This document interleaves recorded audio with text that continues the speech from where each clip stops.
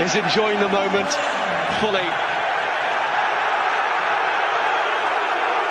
Well, he's not exactly being the most diplomatic here, Patrice Evra, and again there are scenes between the players from opposing teams right at the mouth of the tunnel. It is an unsavoury end to the match.